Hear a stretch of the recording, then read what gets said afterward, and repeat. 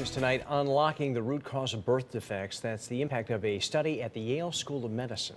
They are the leading cause of infant death in this country. News 8 medical reporter Jocelyn Menta is in our New Haven newsroom with more on the significant research. Jocelyn. Ann and Darren, medical technology played a big role in this birth defect study at Yale. Using DNA sequencing, researchers were able to get a clearer understanding of how it came about.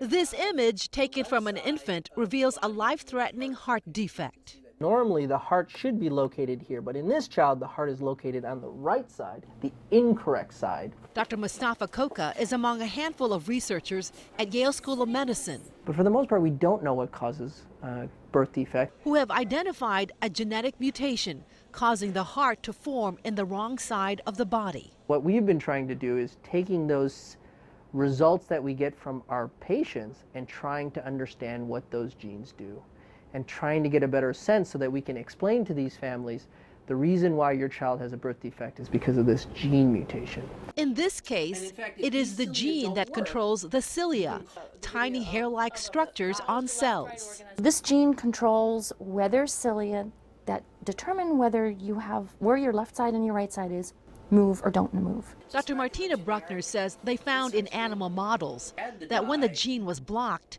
it led to too much or too little cilia movement. The bottom line is the whole system is broken and you can't tell your left side from your right side anymore. So that leads to the birth defect. Which leads to the birth defect. While treatment in utero is unlikely, it opens up other possibilities. We would have some pretty good ideas on complications that we could expect, and we could potentially look at ways to prevent them. What led to their discovery in the lab, they say, started at the bedside and the DNA roadmap. There was no way to tackle the sequencing in the children that have birth defects, but now we can, and that's teaching us a lot about how we develop. They've already identified a second patient with the gene mutation, but their work is challenging. It's only one of hundreds that could cause a heart defect. The next step, expanding the genetic testing at a much larger scale. Darren?